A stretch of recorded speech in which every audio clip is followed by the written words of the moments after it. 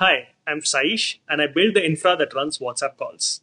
Hi, I'm Yi. I build the infra for Messenger and Instagram calls. We both specialize in building systems for real-time communication. And we both work closely with each other to improve the call quality for all our users across the family of apps. And today we're going to talk to you about improving international calls.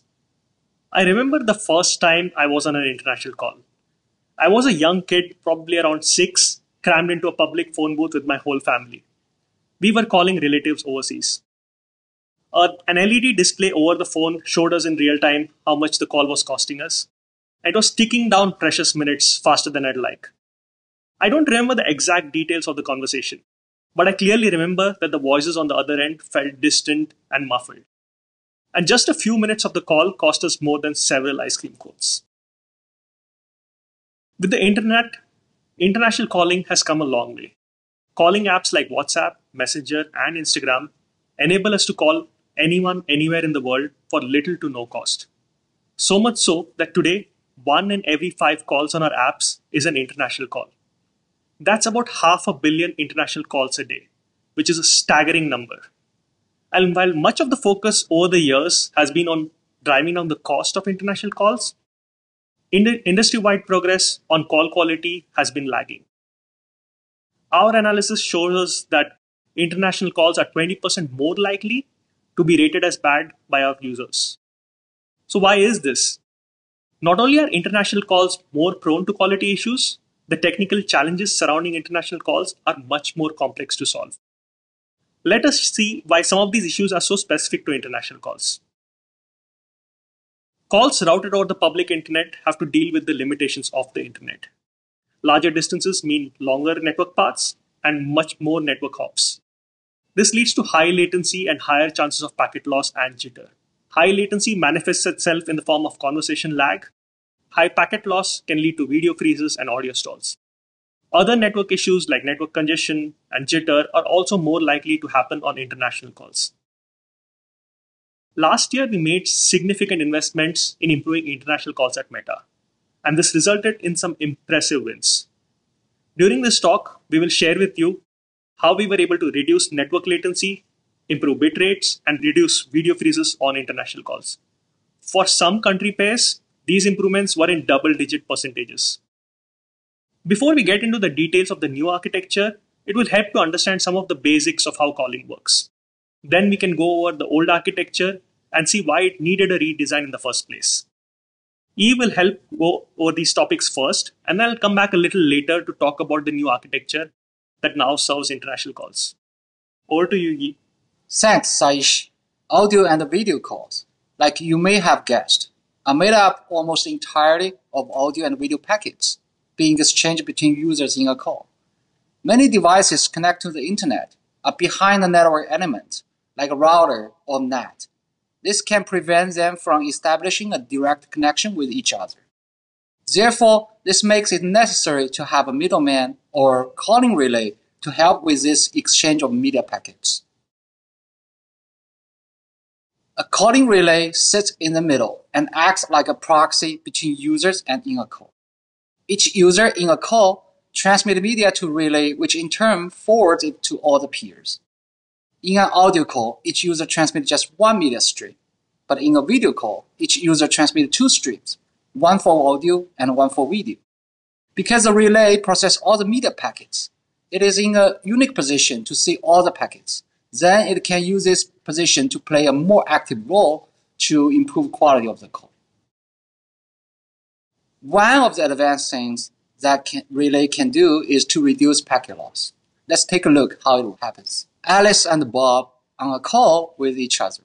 Alice sends a packet, reach relay but get dropped by the network on the way to Bob. This is called downstream packet loss because this happened downstream of the relay. Bob was expecting a packet here, but doesn't see it, so he sends some feedback to Alice about this missing packet. This feedback is called a negative acknowledgement, or NAC. Normally, this NAC would travel back all the way to Alice, asking Alice to retransmit the packet. This is called retransmission from source, and it takes around 1 RTT, which is round-trip time. However, a smart relay can help reduce this delay. It can cache packets that it sees. It can then intercept the NACs and respond to them by retransmitting the packet from the relay itself. This is called retransmission from the relay. Because how much time does this save? It cuts the retransmission time in half, assuming the relay has equal distance to Alice and Bob. But what if the packet is lost on the first NAC before even reaching to the relay? Again, the relay can be smart. It can detect a packet loss on behalf of Bob and send the NAC back to Alice. Again, the retransmission time here will be cut by half, compared to if the relay had not been smart. There's a variety of the network conditions that relay can help. We already looked at how the relay can deal with downstream and upstream packet loss. Now let's take a look at a few other examples. The relay is also able to pace packets. If the downstream network is congested, they can help relieve some of the congestion there. If the downstream network shows a high packet loss, the relay can proactively duplicate audio packets to reduce the chance of the audio stalls. We are still talking about all types of call here, but now let's take a look how the new challenges arise when we apply these same technologies to the new international calls. On international calls, the biggest difference is that Alice and Bob are far away from each other. Because of this distance, some of those congestion control techniques becomes a lot less effective. It takes much longer for the packet to be delivered over the longer distance. If the packet is lost, it is detected much later. Feedbacks like NAC takes much longer to reach the relay, and the retransmission, of course, takes longer to arrive. So reacting to network conditions like packet loss is much slower and less effective. And this is true for many other mechanisms on the relay if we are talking about network congestion control and bandwidth estimation. Greater distance generally means more network hops. More hops leads to higher chance of packet loss, network congestion, and the jitters. So on international calls, we have more network issues, and reacting to them is much more difficult for the relay. So this is how it makes international calls so challenging.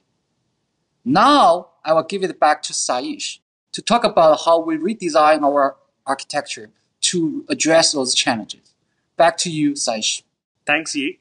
We spent a better part of last year building and rolling out a significant change to our routing architecture. And this was specifically for international calls. We call this cross-relay routing.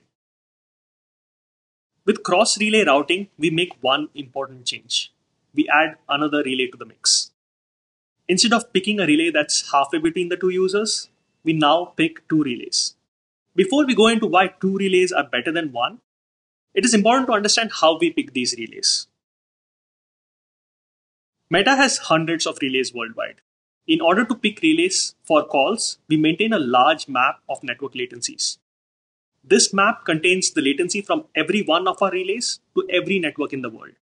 To pick two relays for an international call, we pick a relay that is closest to each user in terms of network latency.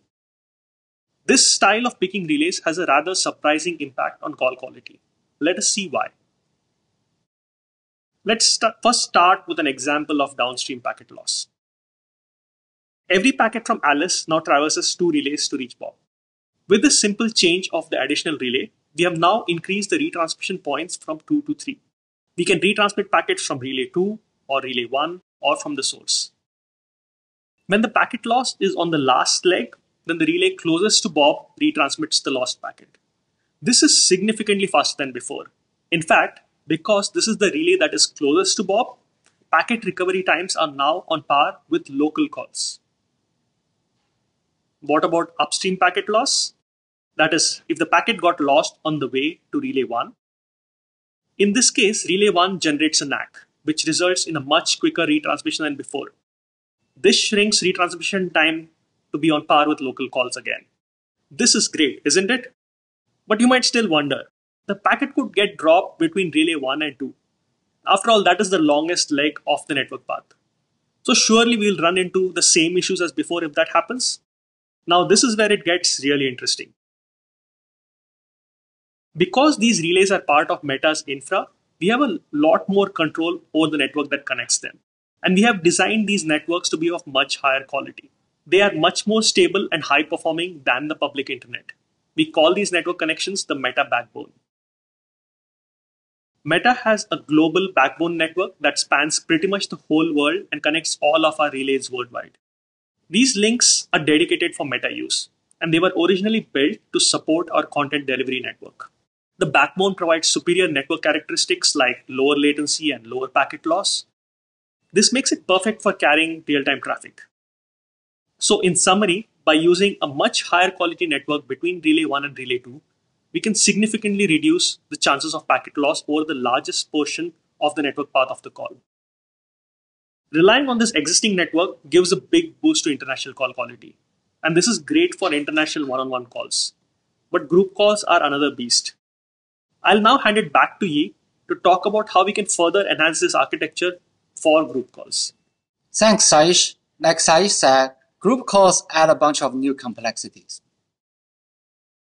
Many of those complexities are inherited from one-on-one calls, but get more complicated on group calls, especially on international ones.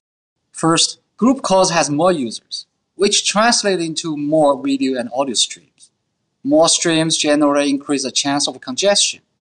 We need more advanced congestion control algorithms to react faster and address congestions more efficiently. Second, different users on different networks. This means there's a wide variety of network conditions. There's no single bit rate or algorithm that can be optimal for all the users. Our algorithm need to work with congestion control on a per user level rather than a per call level. Finally, in an international group calls, user can be in 2, 3, or even more regions. This makes it a challenge to assign relays to a call. Assigning too few relays to a call would mean we don't benefit from the new architecture. But assigning too many relays to a call can increase the complexity a lot. In our previous group call architecture, we use a single relay server. All the users connect to the same relay, and the relay was responsible for transmitting media packets to all the users in the call in a selective forwarding way. In international group calls, users could be spread across multiple regions across the world with a higher latency between them. We can sure apply the same cross-relay architecture to group calls as well. First, we assign multiple relays to a call that enable cross-relay routing. We assign one relay in each region of that user. We can call those relays local relays. They may not necessarily to be the relay closest to the user like them in one-on-one international calls. Assigning too many relays to a call can make the system and algorithm very complicated. Second, we assign a central relay to the call. All the local relays forward the packet to a central relay. The central relay has a view of an entire call and can make centralized decisions. In terms of the algorithms, moving congestion control algorithm to the local relays is most effective. They detect and react to network conditions much faster. On the other end, selective forwarding algorithms can only function in a centralized way because they need a full view of the entire call, so they can only run in a central relay. Now, let's take a look at the congestion control algorithms. The local relay is mainly responsible for downstream and upstream congestion control. It deals with one or more users in the call, but not the whole call. It detects and reacts individual network conditions for each user. Let's take a look at a few examples. The pacer is responsible for managing the spacing between packets. This helps reduce jitter and packet loss on the downstream. Another example is the retransmitter, which also works on the downstream side. This is responsible for caching packets and retransmitting them in case of packet loss. On the upstream, the retransmitter requester it monitors the sequence numbers of received packets and spots missing packets, then generates a NAC for the missing packet and sends it upstream. The central relay is responsible for selective forward. Select forwarding is the process of deciding where to send the packet and whether to send the packet. The central relay uses a variety of the inputs to make select forwarding decisions. Many of the inputs are feedbacks received from local relays. Let's take a look. Bandwidth allocator relies on the bandwidth estimates for individual users. These estimates are calculated on the local relays and sent to the central relay. The allocator uses those estimates to compute the optimal bandwidth allocation for each user. It can help adjust the bitrate of the call based on available bandwidth for entire session. The simulcast module deals with inconsistent network conditions between users in a call. Only some users in call may have more congested networks. Local relays mirror this and send this information to central relay. The simulcast module then sends a low bitrate stream to the congested users and high bitrate to the users on the better networks. This optimizes the call quality for each user based on their own network conditions. Now, I will let Saish go over the current state of the architecture and some of the results we have observed. Thanks, Yi. WhatsApp, Instagram, and Messenger have all benefited immensely from this new architecture. WhatsApp is rolling out this new architecture specifically for one-on-one calls, while Messenger and Instagram have fully rolled out this architecture for all group calls worldwide. We ran experiments to verify the results as we rolled out these architectural changes. We observed statistically significant improvements in many call quality metrics. The results did vary across products and across country pairs. Here is a glimpse into the kind of results that we saw. We were able to reduce feedback latency by over 40%. This made congestion control algorithms way more effective, which in turn improved call quality. Bandwidth estimation improved so much that video calls were able to use much higher bit rates, as much as 5% higher. Video freezes reduced significantly by up to 15% on certain products. If you could walk away with just one takeaway from this talk, it should be that congestion control mechanisms are far more effective when running closer to the user. And the effectiveness of these congestion control mechanisms can play an outsized role in call quality. To improve call quality for international calls, we can use architectures like cross relays to move these mechanisms much closer to the end user. For Meta specifically, having more control over large parts of the network path further helps improve call quality. And there are security benefits to routing calls over a dedicated network. But there are downsides too. Adding more active hops results in increased resource utilization.